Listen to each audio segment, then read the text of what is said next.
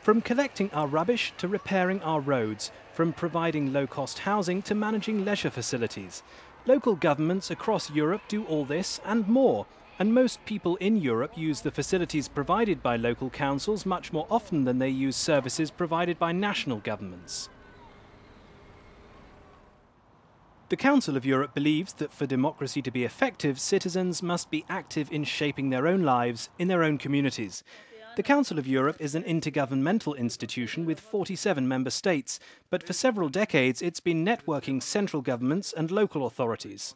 There are 300,000 regional and local councils across Europe, and they're brought together by the Council of Europe's Congress of Local and Regional Authorities and united through the work of the Directorate of Democratic Institutions.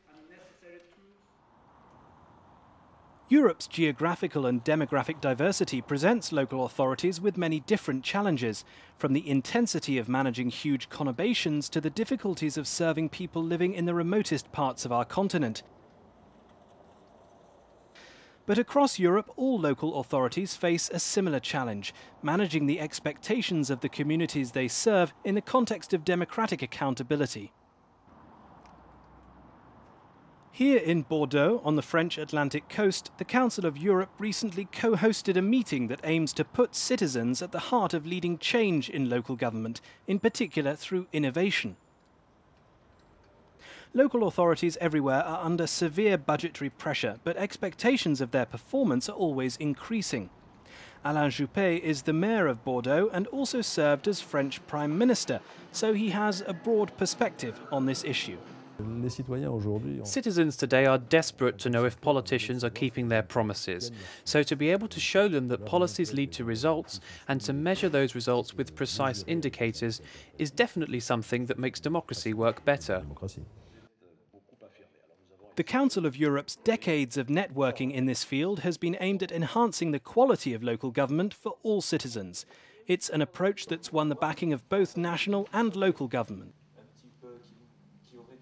We learn from each other, we challenge each other, we don't assume that what works in Bordeaux will work in Liverpool, but it enables us to ask the question, why do they do it that way? So we can take the principles of what they do back with us to our own cities. The added value is, of course, to get new ideas, but also to see the experience of different municipalities and regions in other parts of Europe, and perhaps also to learn from failures of others, and perhaps also get some support.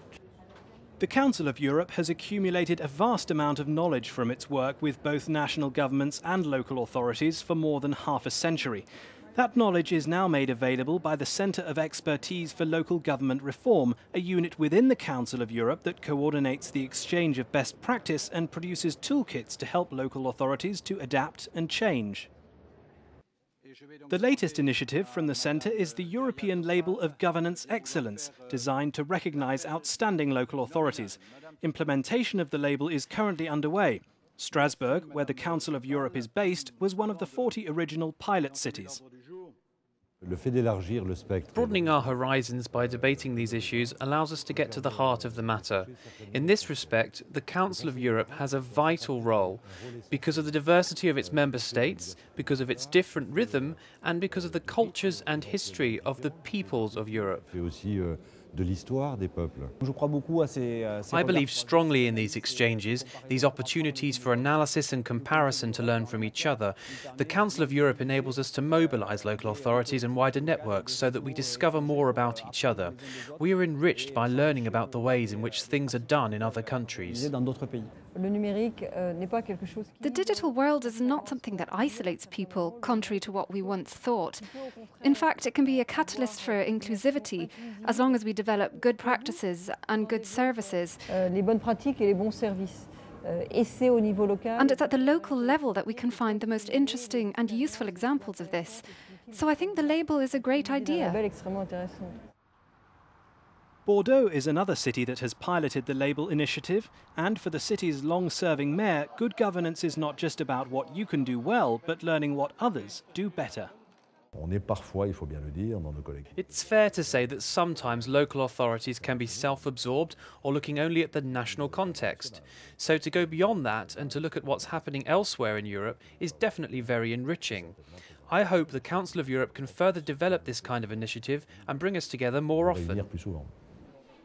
Local democracy across Europe is undergoing rapid change, and for many local authorities it's not easy to adjust. But for the Council of Europe, a time of change is an opportunity for improvement, an opportunity for stronger democracy.